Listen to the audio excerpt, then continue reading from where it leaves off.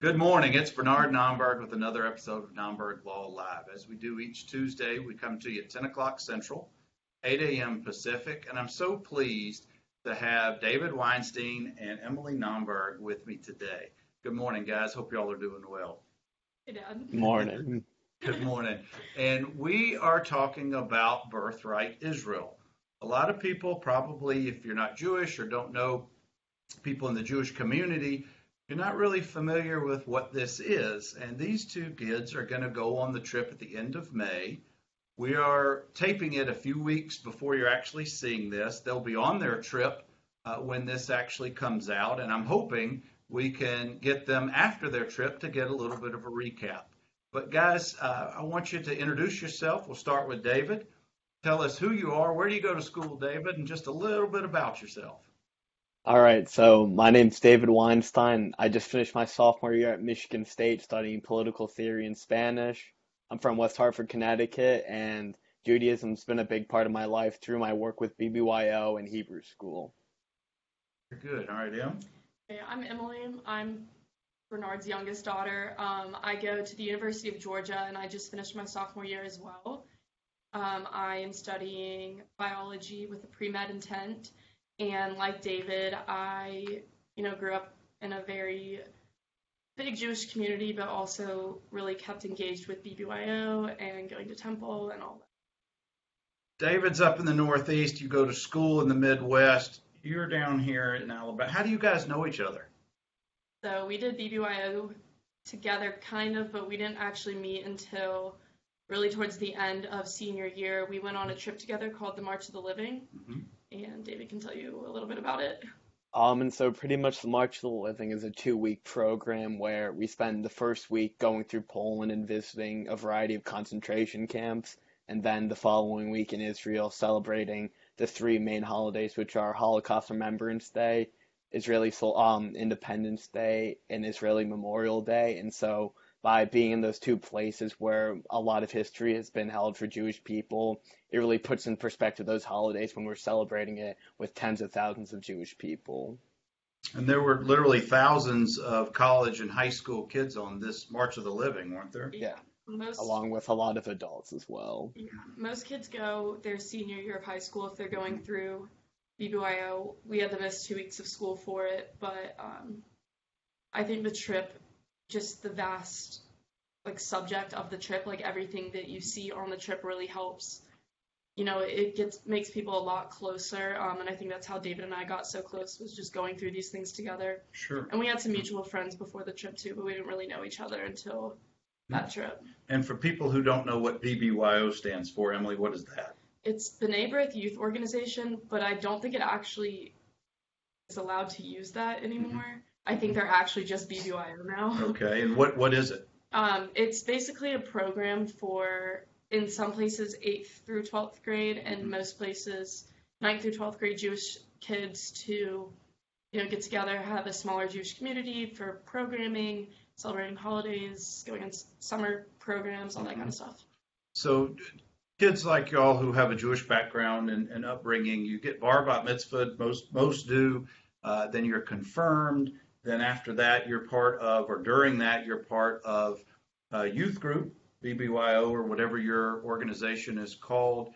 You guys happened to go on March of the Living when you were in high school. And now that leads us to Birthright. Birthright Israel, or Birthright, what most folks know it as, is a program that's been going on for several decades now.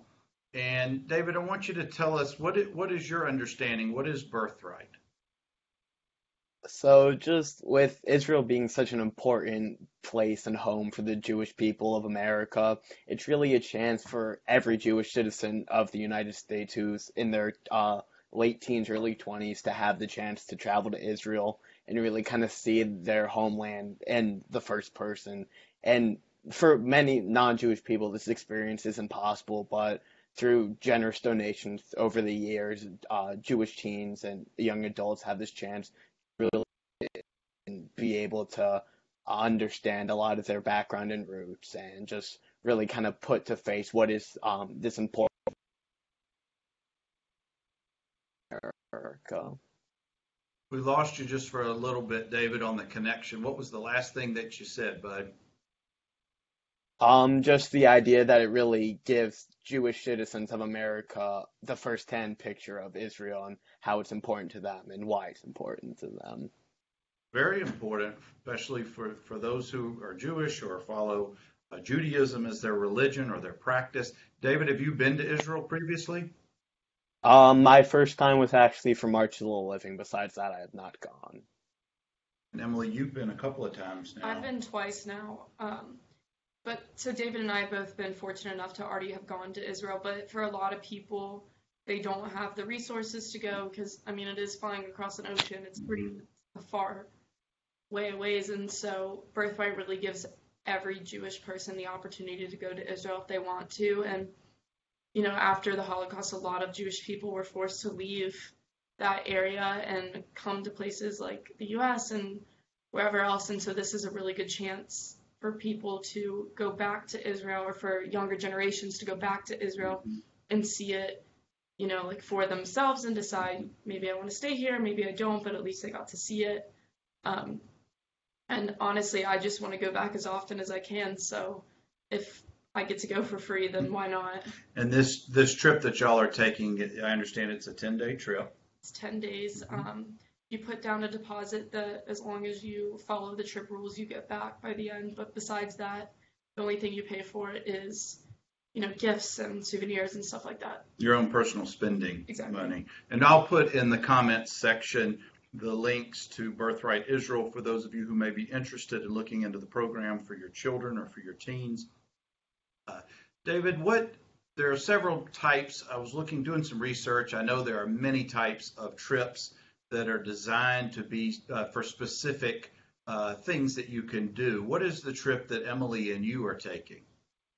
So Emily and I decided to kind of go for the most basic Birthright trip, which is the usual tour throughout Jerusalem and Tel Aviv, especially of the landmarks of the Western Wall. We go briefly to the Temple Mount, which will be cool to see because we did not get to do that for Birthright. And then going around Tel Aviv, going to the beaches, and just kind of how beautiful that is. And then finally hiking up Masada, hiking through the desert, spending a night with the Bedouin camps, and just really kind of experiencing these living situations that we don't really get to have in the United States and firsthand. And especially for the Bedouins, on March of the Living, we did not get to do that. So that's one thing I'm really looking forward to this time around. Our program is called Israel Outdoors, but there's many different groups you can go with that are all under the umbrella of Birthright Israel. So I'm assuming that our trip is probably a little bit more outdoor based, but it is, like David said, like a very generic, like very touristy, like see the big spots of Israel. But even though I've been twice, there are things on our trip that I'm going to get to do for the first time.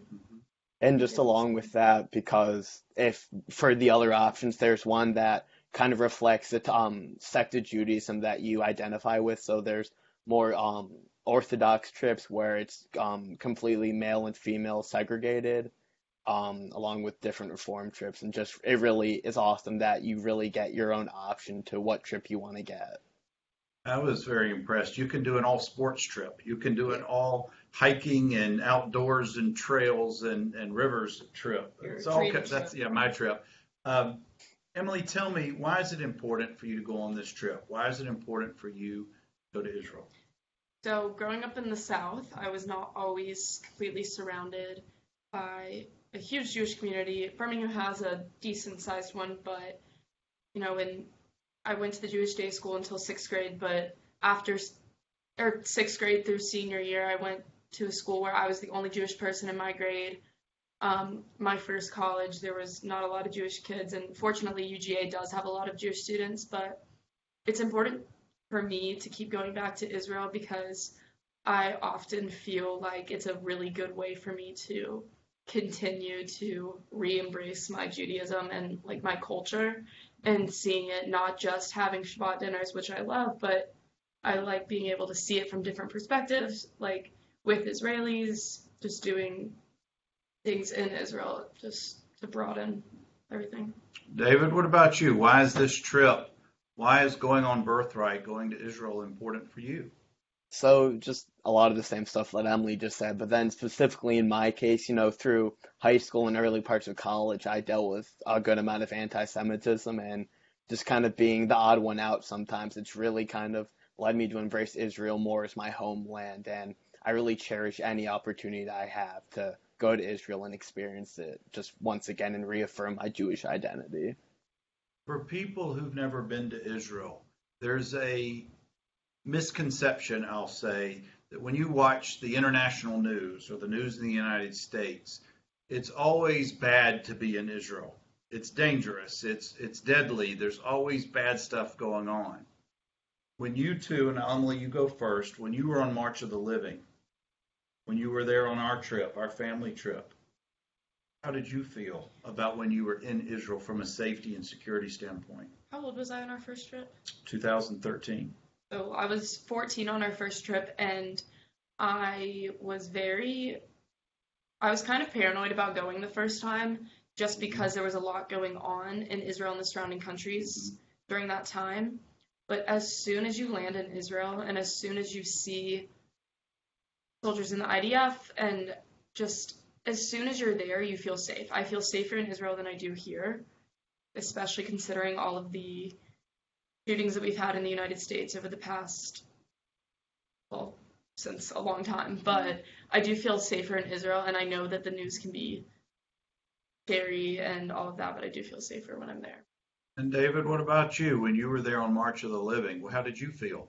Emily took the words right out of my mouth. I do feel safer in Israel than America, and it's like it's really hard to see how the news is portraying Israel a lot these days, and just to go and see that not a lot of that is true, and that you can really just be so happy moving about the country and not fearing for your life like a lot of people in America believe, which is another good reason for that.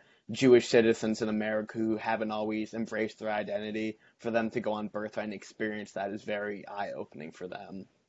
I actually saw the Iron Dome working when we were there. hmm What I don't remember where we were. I think we were in It was Tiberias, I think, by the okay, yeah, Galilee. and we saw like a little spark in the sky, and then we looked up on Twitter Hmm. to check and see what it was, and it was a drone being intercepted by the Iron Dome. Tell me, Emily, I don't know if you've had a chance with finals just finishing to really study the itinerary coming up for your trip, but my question to you is, and this is for you too, David, what are you most looking forward to on this trip?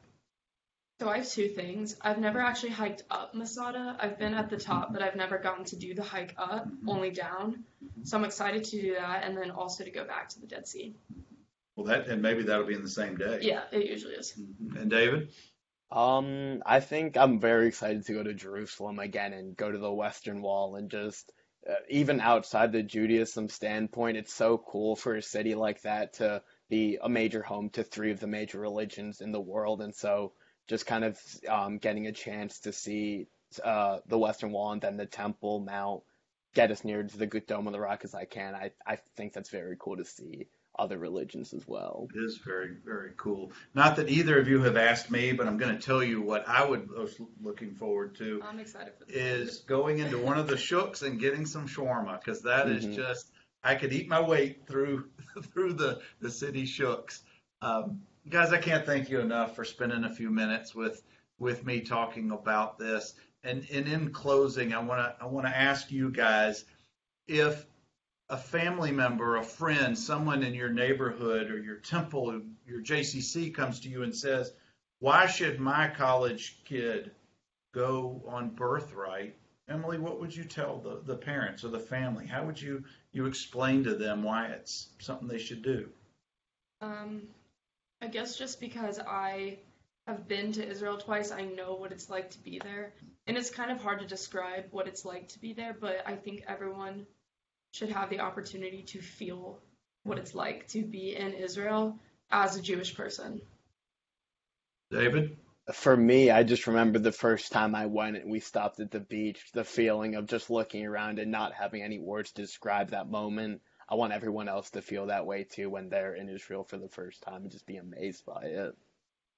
Fantastic. Guys, thank you very much. If you're interested in visiting Israel, if you have children who may qualify, who are Jewish and of the right age, look into Birthright Israel. Thousands and thousands of American teens have gone over the last 25 or so years, however long the program has been. I know these two are very excited about going. I really hope we get to catch up a few minutes after their trip. Thank you again for your time. Guys, this is Bernard Nomberg with another weekly episode of Nomberg Law Live. As we do most every Tuesday, we come to you at 10 a.m. Central, 8 a.m. Pacific. Thank you for spending a few minutes with us, and we will check you another time. Take care.